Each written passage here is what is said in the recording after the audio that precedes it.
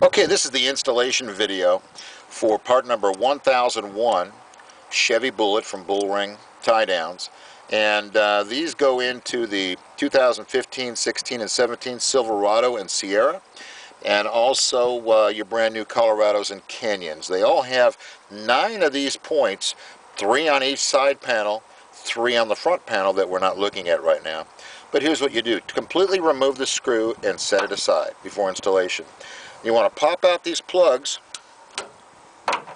and then grab your tie down.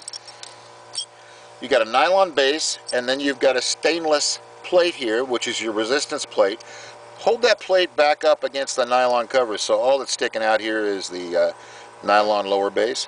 Drop it in the hole, and as soon as it clears the hole, lift up, let go of the stainless resistance plate, and if you watch down here, you guide the bottom into the hole, drop it all the way down, and then the top will go in.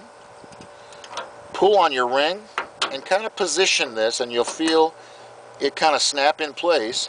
And then at this point, grab your screw, drop it in.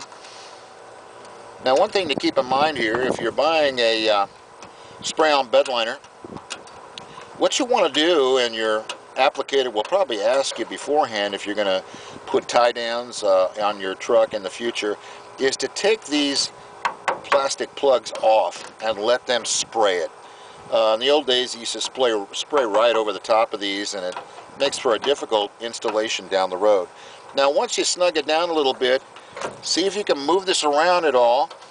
That one's positioned nice and tight in there, and then give it a snug tight, and then you can pull it up to the upright position. It locks in place, so it's easy to lash onto this, and then when you're done, hit it down flush, and it's retracted. This is part number 1001 from Bull Accessories for 15, 16, and 17 Silverado and Sierra, and of course all your new Colorados and Canyons.